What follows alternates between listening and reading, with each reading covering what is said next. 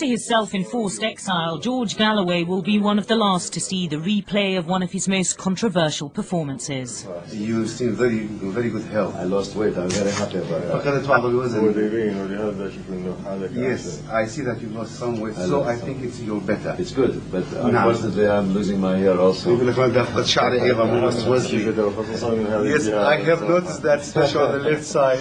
His links with the former Iraqi regime are well known, but the overt friendliness of this meeting with Saddam's son will shock many. Uday was renowned for his brutality.